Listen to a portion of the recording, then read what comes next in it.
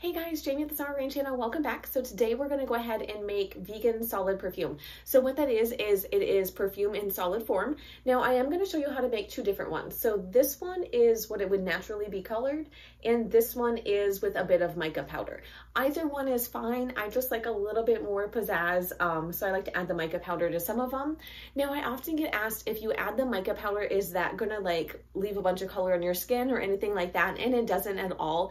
It does leave a little bit of shimmer, so if you don't want the shimmer, leave the mica powder out. If you want just a wee little bit of shimmer, go ahead and put the mica powder in. I just kind of like the way the colored one looks a little bit better than I like the one without mica powder. Now I did put the full recipe for these vegan solid perfumes down in the description box below. I also put a link to my blog, so on my blog I have a printable recipe. I also go a little bit more in depth about all of the ingredients, why we use them, everything like that. So if you want to hop over to my blog, feel free. The link is down in the description box below. Without further ado, let's dive in and make our solid perfumes.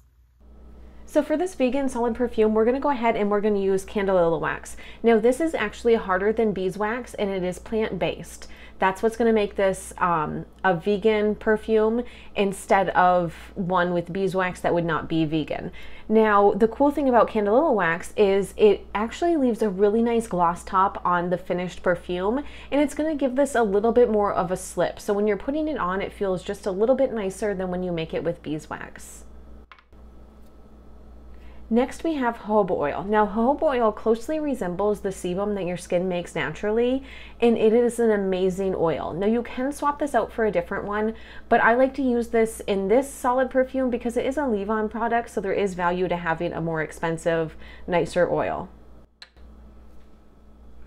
And lastly, I made a blend of essential oils. Now I'm using sweet orange and frankincense, but you can use either one essential oil that you like, or you can make your own blend however you would like this to smell.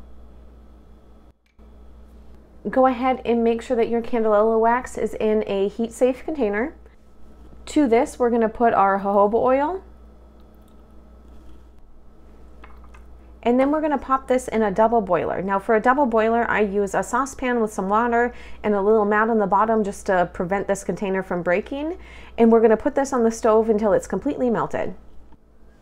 So when you pull this off the double boiler, you're going to want to wipe the sides with a paper towel or a washcloth or something just to clear off any water that might be on there.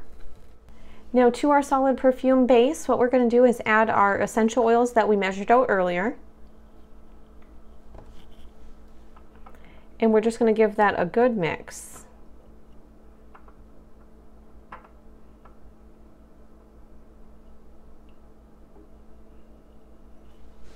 Now go ahead and grab the container that you're going to put it in. I like these ones because they fit in your purse really easily.